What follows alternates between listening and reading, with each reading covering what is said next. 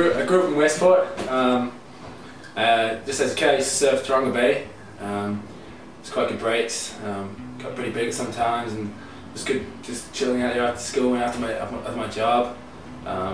Just after work, so we used to go down as much as we could and just chill out really. I remember you used to say that you want a revolution someday, and you wish it back home. Well, I remember you'd be tied down and screaming. I met Andy. He used to surf down at Taronga Bay. I think his family lived over in Westport with us. So we became quite good friends, and they're originally from Christchurch and had he had a batch over in Tasman State. So he used to always talk about it, and one day he sort of arranged for a group of us, about 5 of us, to go over to Tasman State for a weekend, and so we headed over. Yeah, it was pretty awesome. The British Army waiting for command. Santa Monica, you got no chance. And the day was a blood red. After all these men go to their beds.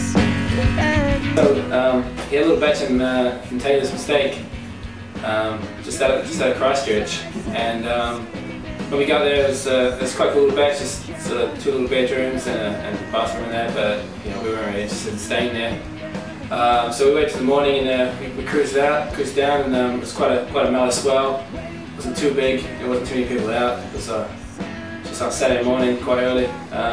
So we just went and checked it out, and already, as soon as we got there, I had a bit of a feeling that it was going to be quite a good day ahead.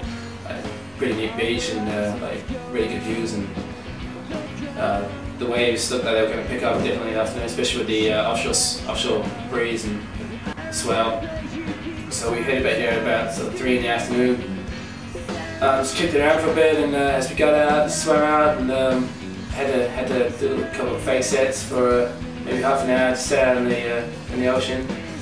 And then sort of a nice offshore breeze came through, and it's picked up a lot, and picked up some really good waves, maybe some 4s and 5s. Some really good sets, and that was a great day.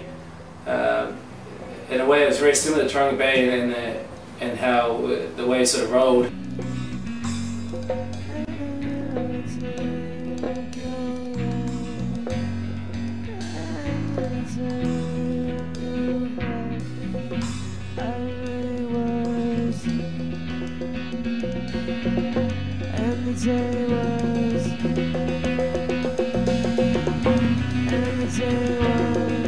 The culture's pretty cool. Everyone's pretty mellow. There's a lot of people out there, from beginners like Groms to pros. Even a lot of girls living out there now. It's great to see. And there's no sort of real trouble or anything. Everyone sort of lets you get your wave. No one's sort of rushing. No one's getting angry or anything when you say to drop in on them. But there's not that anyway. Everyone's really courteous.